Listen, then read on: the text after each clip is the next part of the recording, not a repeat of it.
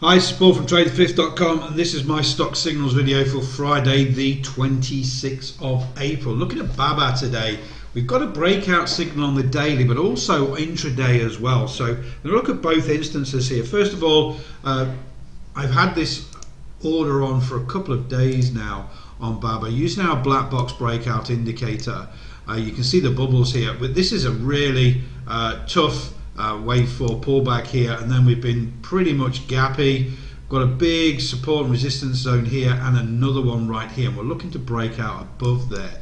So when we look at our black box breakout indicator, we've got a signal here at 187.90. I didn't take this actual price. What I did is I want to go above this wave 2 pivot here, this wave 3 pivot. So 188.28 is my entry. I used the stop for the signal 182.18 because that's really good below this big support and resistance zone. So we're basically trying to go long above a big resistance zone, and we've got a stop below the big support zone there. So in theory, yesterday we had a really great bullish day, increased volume. Now grey candles on our black box breakout indicator are up candles with low volume.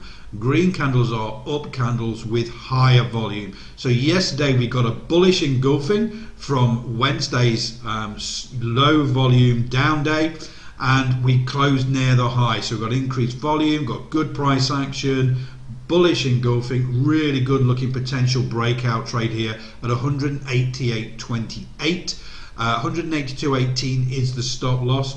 We use our multiple time frame dot cloud here to show us that on all the other time frames we are above our EMA cloud here. So very strong bullish signal here, and we've got that breakout up through this zone, which is really good. Now on the 60 minute, again this is a Friday, so if you want to go in this today and it doesn't gap up too much, good looking trade.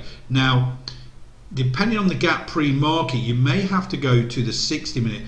If you get in today, you've got to be prepared to swing it over the weekend. Earnings isn't until the middle of the month, so no issues there. But if we gap up above the 188.28, we've got an alternative on the 60 minute time frame with our black box breakout indicator. So let's have a look at that. So the current entry we've got at the moment is above all of this corrective action that we've had intraday for the last week. So as you can see, we've got these ABC corrections all over the place, and our current entry price at 188.28 is above all of this noise. Now yesterday, in the second to last hour, we've got another black box breakout signal on the 60 minute. So this is a lot tighter. The stop loss would be 186.58.